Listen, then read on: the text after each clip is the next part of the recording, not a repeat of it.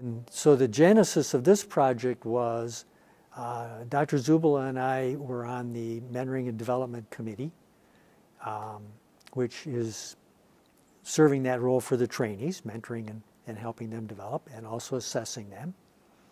And at the first meeting of that committee, my graduate student, Mo Dan, Dr. Dziubla were out in the hall cooling their heels, waiting for us to get to them, and started talking.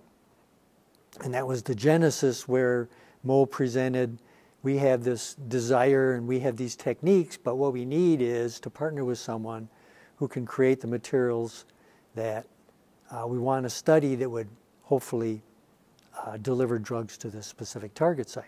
You know, as much as I would love to think that, you know, I had any real say or direction, it was really kind of just my rubber stamping saying, you guys are great. This is, you know, great ideas. It was Dave and Mo coming up, helping up with the experimental plans, what they're going to do, what the next steps should be, and just running with it. So, and that all came from just a simple interaction one afternoon. And that's, I think, great science kind of happens that way.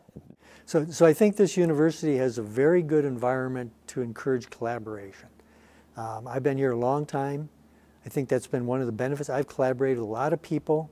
I view this as a full-service university. We have essentially every discipline, from my perspective as a biomedical researcher, on one campus, within walking distance. And that gives us a great advantage over some other institutions. When I got here, actually, when I was first interviewed, the thing that attracted me to UK the most was the fact that, you know, it has a College of Medicine, it has a College of Pharmacy, which is, you know, unique. Not most schools have one. It has a College of Engineering, all within a 15-minute walking from each other. And buildings are quite close. The sense of collaboration was apparent.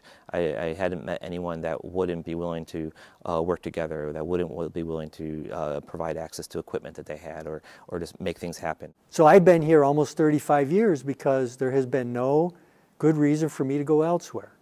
I came here, this university enabled me to do what I've been able to do, to pursue what I want to pursue, and there's been no reason for me to consider going elsewhere, because I don't feel I could have achieved anything more at any other place than this university.